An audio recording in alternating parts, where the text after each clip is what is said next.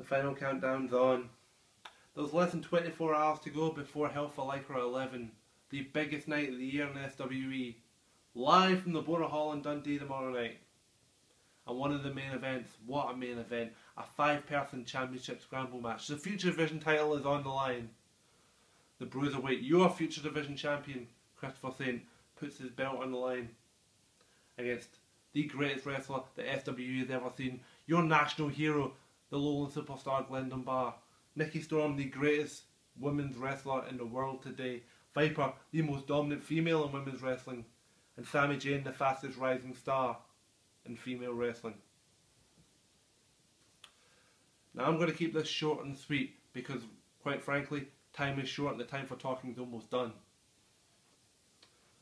I've said from day one since I ever came to SWE, I'm not here to make friends.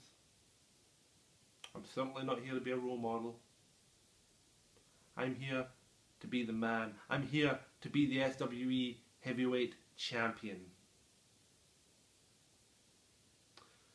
And if I have to do that one brick at a time, then so be it. That starts tomorrow night in the Borough Hall when I become the Future Division champion.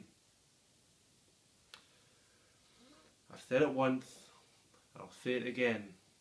By the time I'm done with SWE, men will quiver at the mere mention of my name. And tomorrow night, you, the SWE fans, will have to sit and watch when you hear those very, very good words.